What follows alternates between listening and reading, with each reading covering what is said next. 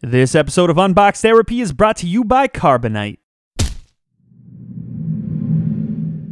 What's up, guys? It's Lou from Unbox Therapy, and today we're taking a look at the latest generation full-size iPad. You guys know I recently unboxed the iPad mini. This is the full-size model packing the Retina display. Some are calling it the iPad 4, others are calling it the iPad 4th generation. You can call it whatever you like. Basically, it's the latest gen full-size iPad with the 9.7-inch display rather than the 7.9-inch display. If you guys want me to compare this to the iPad mini in a future video, do a full-on comparison, then make sure to hit the thumbs up down below if that's something you want to see. Maybe I can help you figure out which one is the right iPad for you, whether it's the full size or the iPad mini, or maybe something else, maybe a different tablet in general. Anyways, if you haven't subscribed yet, do that now because there probably will be a comparison video coming up shortly.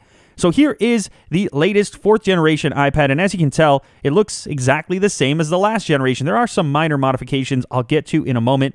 Here's the power brick, which is slightly larger than the power brick that ships with the iPad mini. Of course, bigger iPad, bigger power brick, that's to be expected. You've got a little bit of paperwork from Apple, once again, incredibly similar to every other Apple product. And you've also got the Apple stickers, which I think you get with every Apple product. If you've ever purchased an Apple product without the Apple stickers, let me know down in the comments because it's never happened to me and I can't remember any at the moment. You've also got the lightning cable, which has replaced the older generation 30-pin connector, so that's a little bit more convenient, and it is the first physical change of this 4th generation iPad, or the iPad 4, whichever you prefer to call it. So as you can tell, it's just as sleek as the last generation. You have the aluminum finish on the back, unlike on the mini where you've got, you know, the new sort of anodized look, the black look on the darker model, or they're calling it slate. I should be proper here. Anyways, I'll go ahead and set it up off camera. You've, of course, got your forward-facing camera for 720p video conferencing. You also have your home button, which is on every single iPad, regardless of model. Here you can see I've finally gone ahead and got it set up. You can take a little look at that Retina display, and of course, the performance is now improved. This new iPad is packing an A6X processor, which is supposed to be twice as fast as on the previous generation, which seems to be a major improvement when you consider the fact that this just came out, you know, shortly after the release of the last generation. On top, you have your headphone jack, a microphone, and lastly, you have your power switch. Of course, that's also going to be used to turn your screen on and off, unless you're using a smart cover, of course. I've got one of those too for the mini that I'll be reviewing, or at least unboxing and showing you, giving you a demonstration of soon. You have the single speaker on the bottom of the unit, and as well, that's also where your lightning port is going to live. Once again, that's the new connector that Apple's using on all of their devices.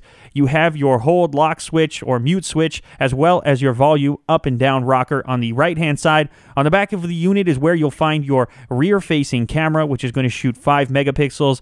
The same camera, I believe, that the iPad mini is packing. Maybe I'll do a comparison in that actual video. You've also got the Apple logo as well as the iPad logo on the back. Once again, the back is done in a nice aluminum finish, which seems to be fairly durable. At least it has been for my past generation models.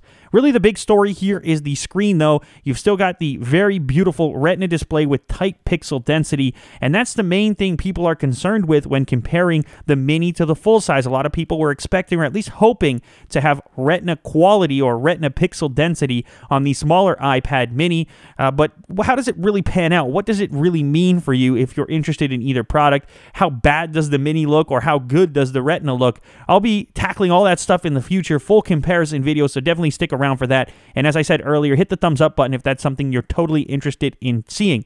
Anyway, guys, if you enjoyed this content, please make sure to leave a like and favorite down below, as it does help out a bunch, and make sure to check out our sponsor messaging right now. Carbonite Online Backup is automatic, cloud-based backup for all the computer files that matter to you most. You don't want to be caught off guard. You don't want to have your computer fail and lose everything, and Carbonite is dead simple to operate. In fact, you only set it up once, and then it'll do the rest. It'll make sure that everything that matters most to you is synced to the cloud, and that's a good thing, because if you have a local hard drive you're backing up to, well, it's not truly safe, because if something happens, a catastrophic disaster, a flood, God forbid, then that local hard drive is not going to hold up too well. Whereas with Carbonite, everything's happening off-site. It's a really smart way to back up, and since it's automated, you'll never forget to back up.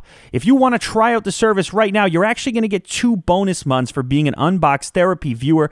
All you have to do is head over to Carbonite.com and use the offer code Therapy. That's right, Therapy at the end of your checkout will get you 2 bonus months if you want to check out the Carbonite service. Not only will you be keeping your files safe, but you'll also be helping out Unbox Therapy. Thanks as always for watching, and I'll catch you guys on the next episode.